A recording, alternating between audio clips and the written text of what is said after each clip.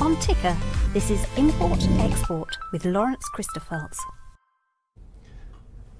Thanks for joining us again on Import Export here at Ticker TV. Now we've got the absolute pleasure to have a remote conversation live in Perth with Mary Jardine-Clarke. Mary's the president of the WA European Business Chamber over there, and Mary, thank you so much for joining us. You're very welcome. It's a pleasure to be on the show, and I have to say, I'm completely hooked. It's a marvelous production. Congratulations. Thanks so much. You look wonderfully sprite and bubbly for so early over there in Perth. So thanks for getting up extra early for us to join us. My pleasure. No problem.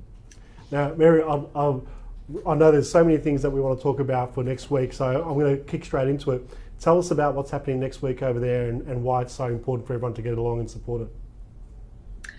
Yes, look, we have the WA European Business Week taking place next week. Across the whole week, we have a marvellous delegation of the European Union in Australia. So they're all our Canberra-based diplomats and trade officials and representatives.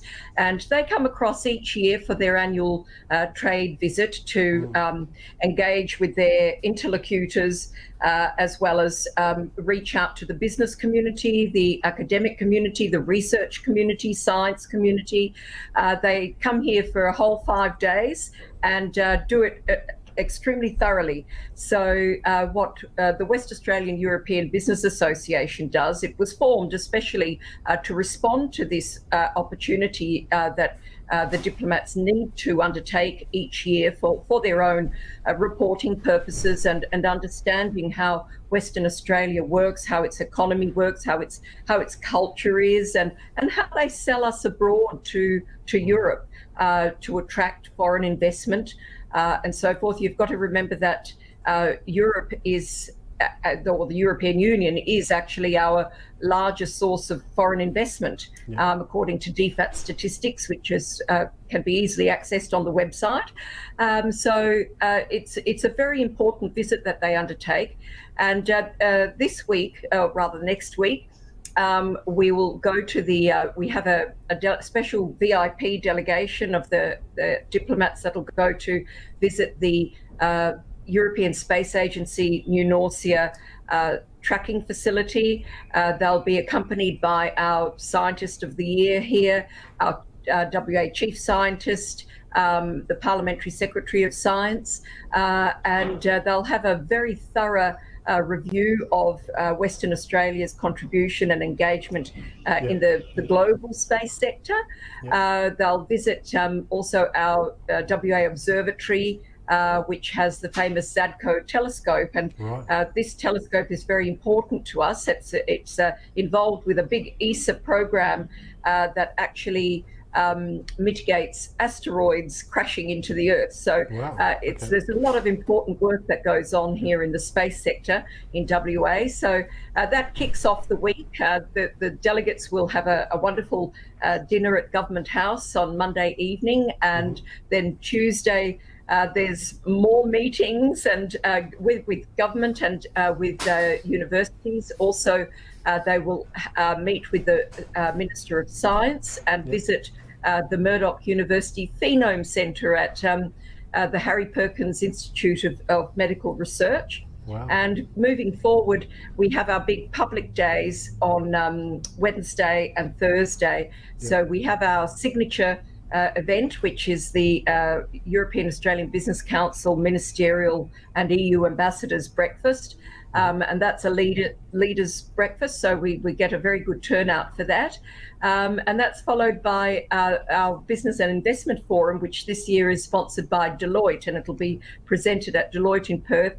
And Lawrence, I'm so very pleased that you're going to be there, because I'm very interested in the Ethical Trade Alliance and all of the different engagement that we need to understand and learn, and to actually behave differently in our trade culture, worldwide, of course. So that's going to be a very exciting feature of the Business Forum, which I'm extremely grateful to you for, to come to Perth and visit us and participate. And later in the day, there is again an innovation forum. We're going to be looking at circular economy, which is, of course, one of the big priorities of the European Commission with their new European Green Deal. And that really changes how Europe engages with the entire world. This is a complete leadership position that Europe is undertaking, and they expect to achieve a lot towards designing appropriate climate response, which ideally, will contribute to man-made climate change issues that must be addressed. Well, I think Europe is definitely leading the way, Mary, with the focus and energy around making sure that full product life cycle management is being considered, the environmental sustainable impacts of all their products and trade in general.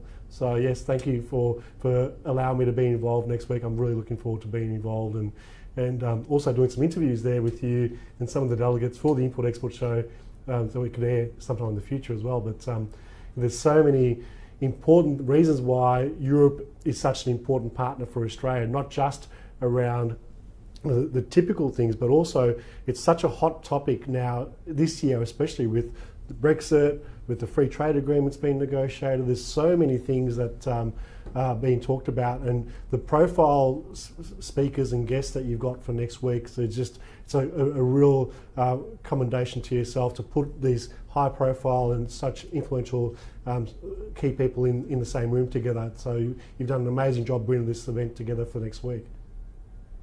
Yeah, thank you very much. It is a leadership matter. Europe matters. It's our second most important trading partner on the planet. We have, profound historical and cultural ties to Europe, and it's such an important part of our economy.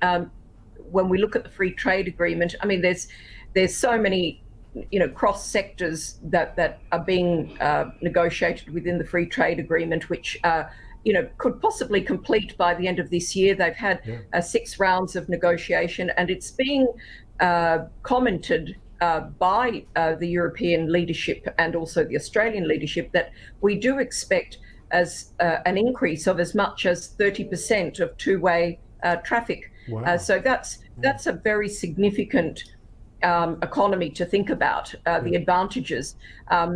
Australia, like much of the world, has realised in this past month with the COVID-19, we all have to diversify. We really need to consider our options and to ensure that the economy is safe at any time, not just in times of crisis. So Europe will present some very exciting opportunities, particularly within digital economy, which is also a major priority for the government or the governments of Europe. So they are all very important things that will come about from this free trade agreement. But I'll just briefly mention we have a fantastic lineup as well on Thursday for our annual WA European Defence Industry Forum. So we've got 3 ministers, we've got the WA Governor, we've got all those big giants of the European industry like Thales and Airbus coming, Australia's own EOS, Electro-Optic Systems, which is in fact Australia's Defence Exporter of the Year. Not a lot of people know that, but they are extraordinary and involved in a lot of international programs. We're very talented here in Australia. No wonder Europe loves us. It's going to be very, very special, and we look forward to hearing from those ministers about our very important security relationship with Europe. There's a lot of cooperation, as well as the commercial aspects of defence industry, which is a mainstream economy for us here, and especially in WA, where we have enormous defence projects underway. Absolutely. And more to come. Thanks so much, Mary, for joining us today. What's the best way for people to I know it's still happening next week, but there's still opportunity for them to get along. Is there a website, or what's the best way for them to get involved for next week's events? Yes, please. Thank you so much for the opportunity to let everyone know. The West Australian European Business Association has an acronym called WAEBA, W-A-E-B-A, and that's very easy to remember. So www.waeba.org.au, and please go to that website, have a look at our programs, and do connect. Please get yourself a ticket or register to the free to attend events, the 2 business forums, and we will welcome you with open arms and Fantastic. Lots of people too. Yeah, it's a literally once in a lifetime opportunity to get all these high profile speakers and guests in front of you, to have a chance to rub shoulders with some very important people, but also hear from, if you like, the horse's mouth about the future of trade opportunities between Australia and the EU. So thanks so much, Mary. It's been an absolute delight. I'm looking forward to seeing you in person next week while I'm over there in Perth. And you know, there's so much more we can discuss, and we will. And I'll be doing a whole range of different interviews with yourself and other delegates that we'll bring to air through the Import Export show over the coming weeks and months as well. So thank you so much for joining us. The whole theme of today's show has been all around, you know, making sure that there's a whole broad range of trade opportunities that are still out there, great opportunities for the companies to diversify, as you mentioned, to really look, you know, quite wide and far across different opportunities around the world. And thank you so much for reminding us again how important the EU is for the Australian relationship as well. So thanks so much, Mary. Look forward to, as I said, catching up with you in person next week. Thank you very much, Lawrence, for the opportunity, and I look forward to welcoming you and anyone else that comes too. Thank you so much. Thanks, Mary. Take care. Have a great weekend, and see you next week.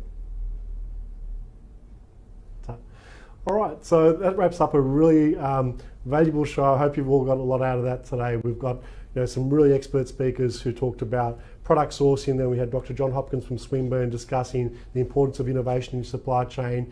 We've had Jamil Ibrahim from Martrade, and you've just heard Mary Jardine-Clarke from the European Business Union in WA over there. So the whole theme is about how we can increase awareness, educate you, and show you that there are a whole range of ways you can still grow your business, prosper, diversify, de-risk, and really do the best you can in some of these uncertain times with the coronavirus. But there's plenty of green and blue skies ahead with future of international trade. So hopefully you'll join us again next week. As I said, I'll be in Perth next week doing some great interviews with some European profile speakers, and we'll be back in studio here next Thursday from a very early flight. So thank you all, and look forward to seeing you all again next Thursday. Take care.